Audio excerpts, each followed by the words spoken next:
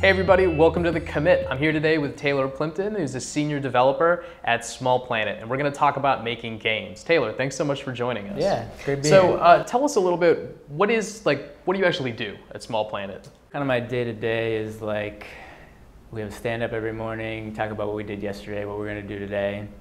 If I'm in the middle of a ticket or story, then I just pick up where I left off. If not, then I go to what we call, it's Pivotal Tracker, but we're also using Jira sometimes depending on the client, and we just kind of like find stories that need to be done and start working on those. But that's usually like while a sprint is in progress. Towards the end of a sprint, we have the whole review process that we do as a team, and usually with the client. The client gives us feedback. We kind of maybe switch gears, go back and fix things, iterate on things, or if not, just keep moving in on the priorities we had already set. Cool, so it sounds a lot like maybe game development isn't that different from what a lot of, say, mobile app or even web app developers would be familiar with on like sort of at least the day-to-day level. Yeah, totally. I mean, we do apps and games, so yeah, we try to keep the process relatively the same. I think it's more or less the way you kind of come at the project is a little different between games and apps. Cool, and so how did you sort of get into this space? I mean, like building games is a little different.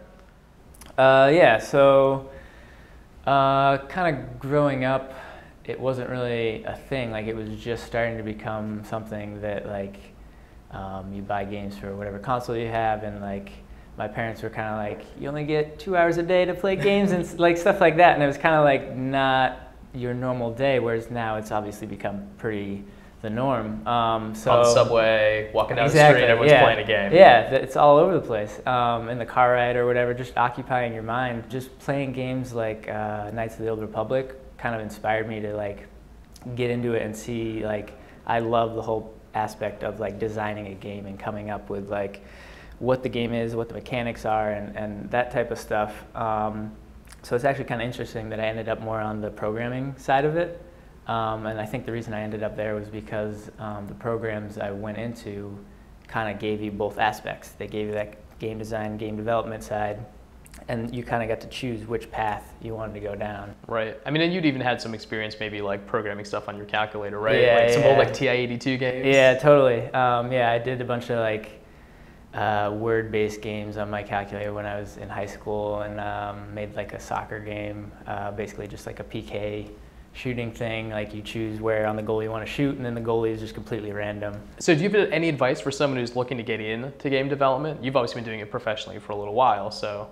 Yeah, I guess first and foremost, make sure it's actually something you're going to enjoy. Some people kind of come at it and think it's games, it's going to be fun, I enjoy playing games, but that's not necessarily always the case. It's obviously going to be hard work. Or Unity is totally free to use. You can do tutorials, stuff like that. Go to meetups, talk to people, just try and like get a foot in the door and just see what's out there. What's like the most misunderstood thing about making games and being in game development? There was that movie, Grandma's Boy, that a lot of people were like, oh, this is awesome. But like, testing games is not just playing games. Testing games is figuring out where problem areas might be, figuring out what the actual problems are, and being able to communicate that and tell them like what the repro steps are. Because without repro steps, it's really hard for us to be like, okay, there's an issue here, but why? Like, how do we reproduce it to figure out what's breaking down and what we need to fix? Do the tools and the tech vary between, say, games and apps, or is it pretty similar?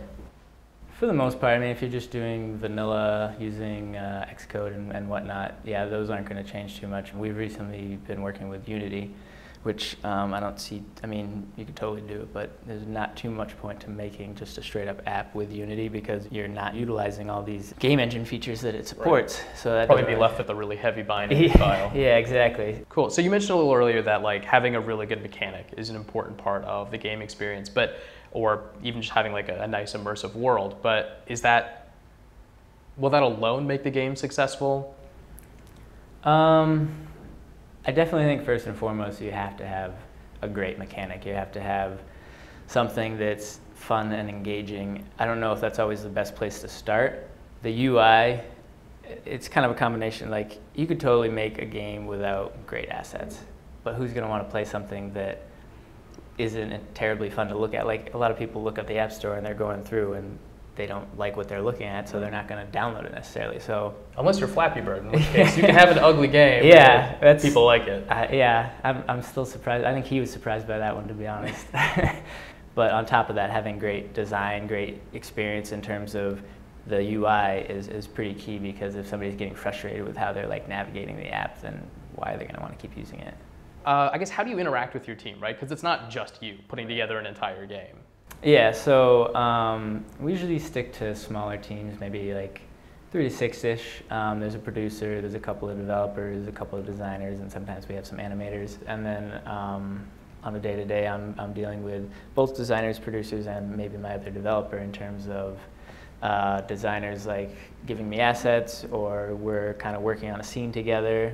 We use XML a lot to kind of design our scenes. Mm-hmm. So maybe I've set up some sort of process and I describe that to them so they can figure out how to set up the XML. With the producer, it's more or less figuring out like what I need to iterate on, or understanding a story better, stuff like that. Do you get a lot of input on the game itself, or is it sort of like, here's the game design, go build it? Kind of depends on the client, but for the most part, on most of our projects, yeah, we've been all very involved in the game design. Clients will come to us with game designs, and a lot of times we don't, I wouldn't say push back, but we try to like work through it with them, and usually they're very happy to do that, just so we can kind of like get the best of what we want to get out of it. But in most cases, yeah, we're very involved in the game design process, which is great, because that's actually one of my favorite parts. Right, you're not just knocking out tickets, you actually get to have some creative input over that. And I think that's a key part of having the small teams, and maybe also the smaller company, like 30-ish people. Like, we're not kind of bloated with the infrastructure of like all these different levels and like different branches of the company. Do you have any advice for people who who kind of like on the fence about where they see themselves in game design versus game development? Because it sounds like they're pretty different. Yeah, if in my case, I found that I enjoyed the problem-solving aspect and the actual like writing these algorithms and being able to write things and then kind of like run it and test it, and just being able to see that quick, like, I wrote this and it does this, like, that's immediate feedback, and it's pretty satisfying. I think if you're not of the mindset that like you really enjoy math and whatnot, then if you're more creative, being able to come up with like what the game is obviously like pretty satisfying in itself, because when somebody gets to play your game, you're like, I came up with that idea, you know?